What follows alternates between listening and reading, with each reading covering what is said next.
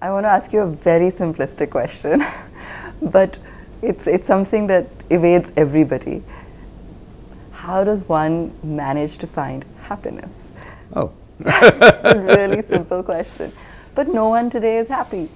Where do you see that? Yeah, Do I look unhappy? You don't. But so many people around us are just not, or they're not be able to be happy for other people or just with what they have necessarily. They're always looking for the next goal, purpose, something.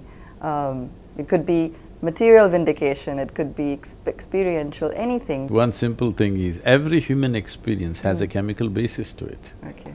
What you call as peace is one kind of chemistry, what you call as happiness or joy is another kind of chemistry, ecstasy is one kind of chemistry, agony is another kind of chemistry, anxiety another kind of chemistry, stress another kind of chemistry. All levels of pleasantness and unpleasantness is rooted in a certain chemical background within you. Okay. Or in other words, what you call as this is a certain chemical soup. Okay. The question is only, are you a great soup or a lousy soup? Okay.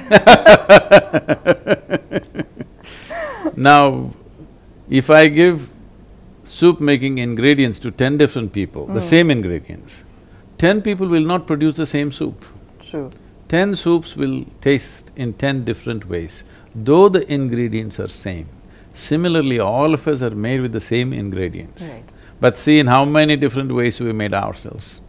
So it's time to pay attention to soup making, that this is a great soup, this is not a lousy soup. Okay. If you establish a chemistry of blissfulness, Right. that's how you will be. This is what we are teaching people. We are not advising people to be happy or peaceful. We are teaching them how to engineer your chemistry the way you want it. Okay. You create a chemistry of blissfulness, then why are you bothered about being happy? That's how it'll be.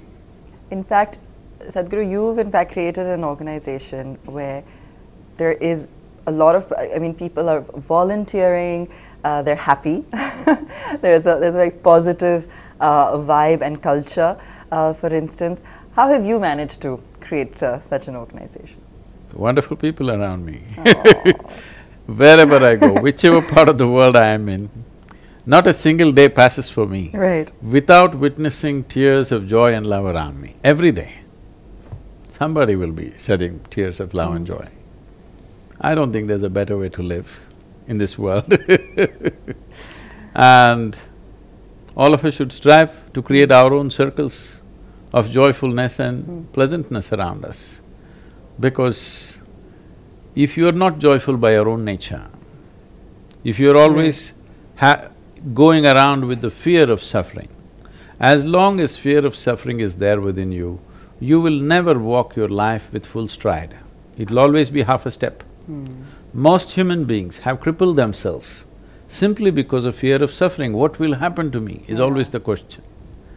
Whatever happens, this is how I will be. If this assurance comes to you, only now you will want to scale the peaks of life and see what about it. If it happens, makes no difference to you. If it doesn't happen, makes no difference to you. That's when you would like to really explore every dimension of life. So first and foremost thing is this, that your way of being is not determined by what's around you. If you bring this one aspect to you, there is no fear of suffering. Once there is no fear of suffering, you will traverse the breadth and length of this life without hesitation.